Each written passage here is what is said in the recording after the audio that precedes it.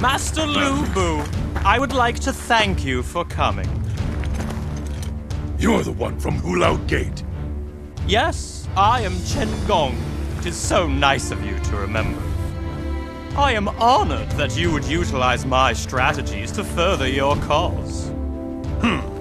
What use would I have for one of Cao Cao's underlings? I am no underling. Even Cao Cao himself was incapable of assassinating Dong Zhuo. As such, he does not have what it takes to seize power. However, you are a man with the ability to conquer the land.